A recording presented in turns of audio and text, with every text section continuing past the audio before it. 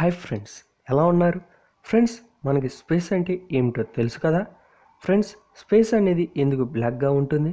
ఈ విషయం తెలుసుకునే ముందల అనేక శతాబ్దాలుగా జోహనెస్ Kepler, Edmund Haley and German physician యాస్ట్రానమర్ William ఆల్బర్స్ అనేక మంది శాస్త్రవేత్తలు ఆలోచించిన ప్రశ్న ఇది ఫ్రెండ్స్. ఇక్కడ ఆలోచించాల్సిన రెండు విషయాలు ఉన్నాయి.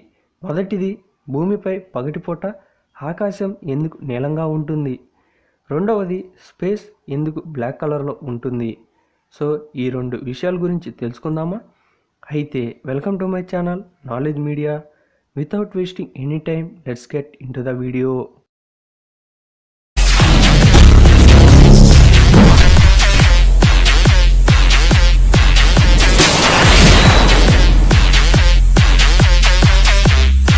పగటిపూట ఆకాశం నీలంగా ఉంటుంది. అది ఎందుకంటే సమీపంలోని సూర్యుడి నుండి వచ్చే కాంతి భూమి యొక్క వాతావరణంలోని అణువులను తాకి అన్ని దిశలలో చెల్లాచెదురుగా ఉంటుంది.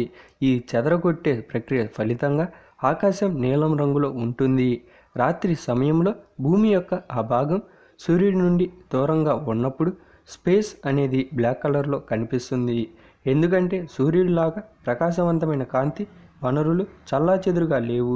వాతావరణం లేని చంద్రునిపై మీరు ఉంటే రాత్రి మరియు పగలు ఆకాశం నల్లగా ఉంటుంది.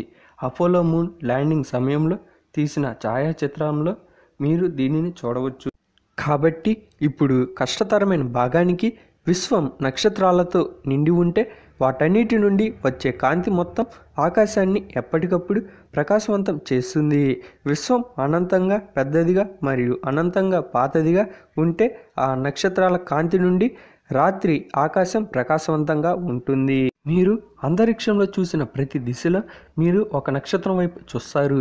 ఇంకా స్పేస్ అనేది బ్లాక్గా ఉందని మనందరికీ తెలుసు. ఈ పారాడాక్స్ని ఓల్బర్స్ పారాడాక్స్ అంటారు. రాత్రి ఆకాశం ప్రకాశవంతంగా ఉంటుంది మరియు స్పేస్ అనేది బ్లాక్గా ఉంటుంది.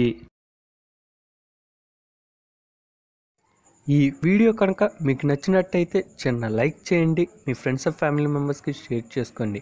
ఇప్పటి వరకు మా ఛానల్ని సబ్స్క్రైబ్ చేసుకోకపోతే కిందనే ఉన్న రెడ్ కలర్ బటన్ని ప్రెస్ చేయండి. పక్కనే ఉన్న బెల్ ఐకాన్ని కూడా యాక్టివేట్ చేసుకోండి. తద్వారా మేము చేసే వీడియోస్ మీకు నోటిఫికేషన్స్ ద్వారా వస్తాయి. Thanks for watching. జై హింద్.